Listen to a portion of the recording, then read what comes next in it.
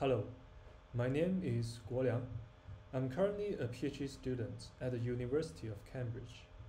Today I'm going to present our work, SIP, Auto-Tuning GPU Native Schedules while Stochastic Instruction Perturbation. The emergent workload of large language model is remarked by the substantial computational demands due to the training of billions of parameters on a vast amounts of data. As a result, ML practitioners have recognized these intensive computational requirements of LLMs, and there's a shift toward designing specialized CUDA kernel tailored for LLM training and inference, instead of relying on compiler-generated ones, so that they can maximize the utilization of hardware resources as much as possible. For example, flash attention is a dedicated CUDA kernel to perform self-attention computation on NVIDIA GPUs.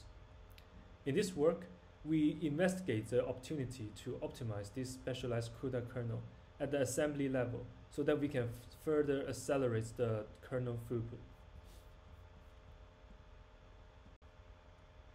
These slides introduce the CUDA compilation pipeline. It consists of 4 stages. C++ CUDA is the most common programming interface, where CUDA code is written as a C++ function. This is where most people write specialized CUDA kernels. Then, the CUDA code gets compiled to PTX, which is an intermediate assembly and is GPU architecture independent. It is also possible to directly program in PTX and embed in C++ CUDA code. Next, the PTX gets compiled to SAS, which is native to the GPU architecture. Note that each GPU generation has a different SAS instruction set. This is also where SIP performs optimization, because GPU executes the static schedule of SAS. Finally, the SAS gets assembled to Kubin, which is an executable binary that directly runs on GPUs. The key to GPU assembly optimization is latency hiding. Latency hiding aims to keep both the memory units and the compute units busy so that there's no stall during the execution pipeline. While GPU itself has some mechanism to hide latency. For example, the warp scheduler can switch the current executing warp when there is a stall. However, prior work shows that by manually reordering some memory instructions and compute instructions, the memory I/O and computation can be better overlapped, thus improving the overall throughput. Also note that GPU executes instructions according to their static schedules. This means the compiler-generated instruction schedule is the actual execution sequences, and there's no out-of-order execution. Thus, the manual schedule is the actual sequences issued to the hardware.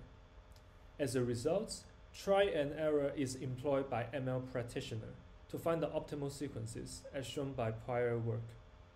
We observe that large amounts of time and effort are needed to optimize a specific CUDA kernel's instruction schedule. The limitations of try and error is that manual scheduling is a time-consuming and error-prone process, even if in-depth CUDA expertise. This is because we have to identify the critical instructions from thousands of lines of instructions and find the optimizable pattern. Moreover, if there's a change of the data input, such as the tensor shape, or the kernel parameter, such as tile size, the manual scheduling has to be redone. Also, it cannot keep up with the development of newer operators. We aim to bridge this gap by an automatic optimization approach. To accomplish automatic optimization, we define a search space of possible instruction schedules and implement a stochastic search algorithms to find the optimized schedules. These slides present the overall design of SIP. Conceptually, a search engine takes as input a Kubin compiled from a CUDA kernel. and then it generates mutant to the GPU according to its policy within the search space. Then the mutant got measured on the GPU and returns its runtime. If the runtime has improvement, it's more likely to get accepted, and the search engine proceeds into the next iteration. This runs in a loop until search budget is exhausted. The optimized Kubin is output. Now we give detailed definition of the search space and mutation policy. The full search space is the full permutation of a CUDA kernel's instruction, which is computationally intractable. We therefore prune the search space by limiting our choices and only consider global memory read and write instruction, such as LDG and STG, which stand for global memory reads and writes respectively. This is because prior works suggest that global memory read and write are the most critical memory operation to perform latency hiding. Within the search space, the mutation policy is randomly choosing one instruction and randomly move it up by one instruction or moving it down. This corresponds to an expert performing reordering of the instruction schedule. After a mutation, the mutated SAS assembly is assembled and executes on GPU, which returns the runtime as the feedback signal. We use simulated annealing to form the control loop, which iteratively improve the kernel throughput until a predefined search budget is exhausted.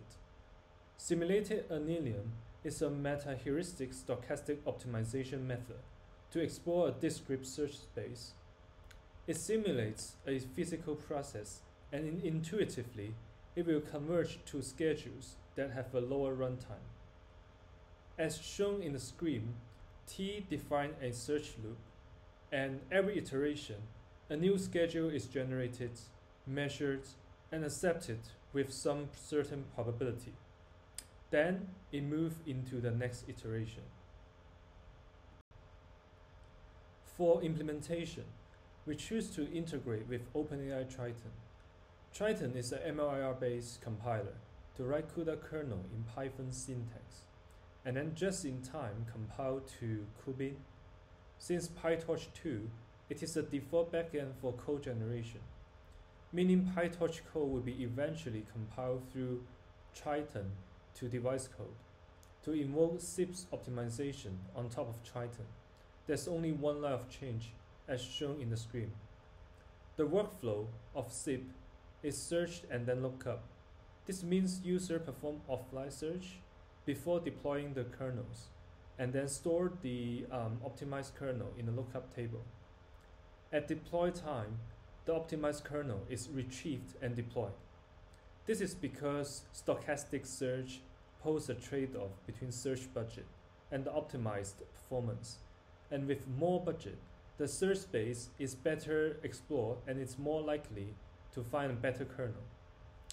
As the formal semantics of SAS is closed source, we have to rely on probabilistic testing as an approximation to measure the transformation correctness. User must give a compiler hint which indicates the index of the output buffer.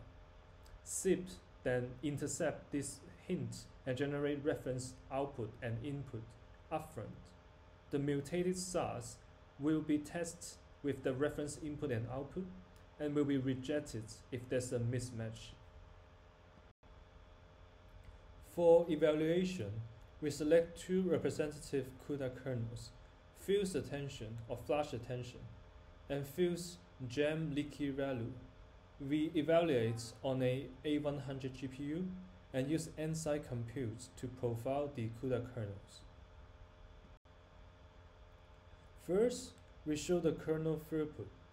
On the left, we show the throughput of fuse attention, and on the right, it is the throughput of gem leaky value. In both cases, SIP discovers optimized kernel with a lower runtime. In the case of fuse attention, it is 6.2% lower. In the case of fuse gem leaky value, it is 12% lower.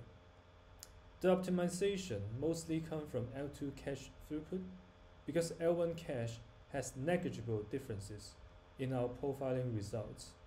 This is consistent with our setting because we mostly reorder global memory read and write operation, and it is associated with L2 cache.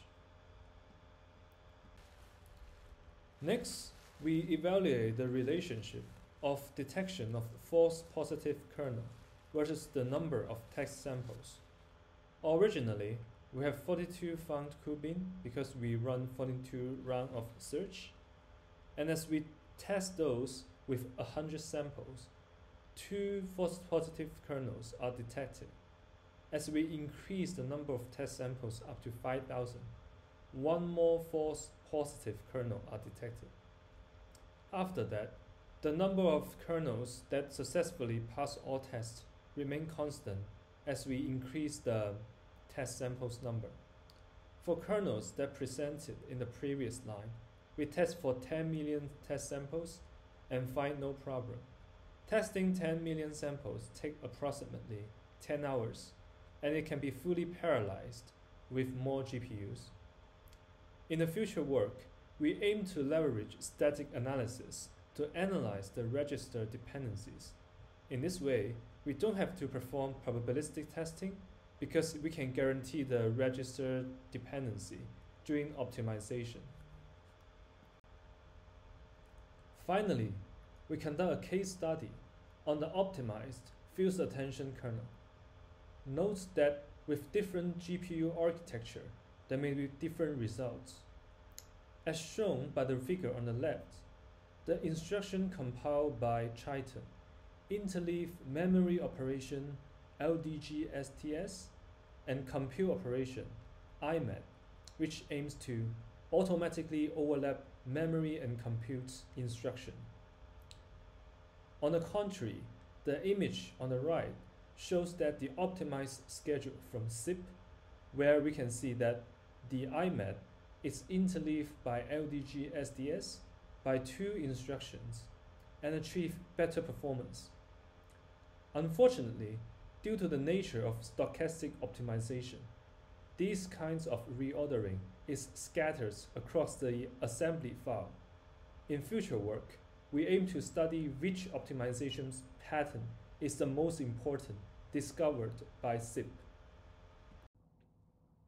In summary, SIP is an automatic optimizer to discover better instruction schedules, and because it works at a lower level, it can further accelerate specialized CUDA kernels. In the future, we want to investigate to apply static analysis to guarantee the end-to-end equivalency instead of relying on probabilistic testing. Also, we may look into reinforcement learning as a better search algorithm. If you have any question, feel free to send me an email. Thank you.